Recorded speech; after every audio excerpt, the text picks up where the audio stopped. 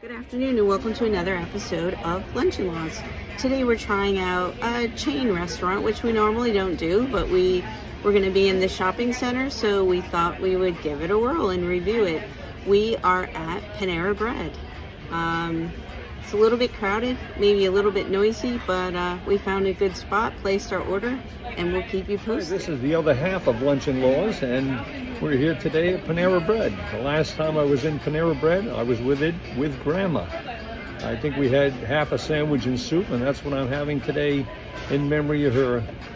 Goodbye, everybody. Have a good one. We'll see you later. So our order's up already, super fast. I went with the pick 2 and got the wild rice soup, the apple, and the chicken frontego sandwich. So we will keep you posted. Looks nice. Whoops, there I am. Almost, whoops, I got you picture. I'll take it, okay, huh? I missed that the camera angle took Julie instead of my food. Oh, I'm still not doing it right. I'm getting her food instead of mine, okay. I went with the pick 2 also. I got the toasted Italiano and the rustic potato soup with an apple. There's my apple. Okay, time for the review. The chicken frontega sandwich was very, very good. It was on a nice focaccia bread, soft in the middle, but a little crunchy on the outside, heated nicely. The only thing is, and I probably just didn't read the menu that closely, it wasn't a grilled chicken, it was just kind of deli meat, but it was still very good.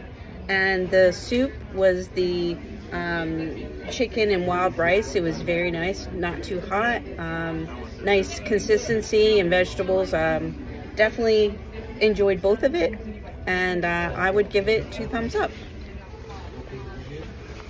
Okay, my sandwich was very good. The only thing is we had a white onion in there that was rather strong. I don't dare kiss anybody now because they would push me away because I have onion breath. But the bread was very good and the sandwich was very good. A little too much olive oil on it, got goopy hands. So I'm only going to give 1.5 thumbs up today. I'm being picky, but that's okay. Too bad, Panera.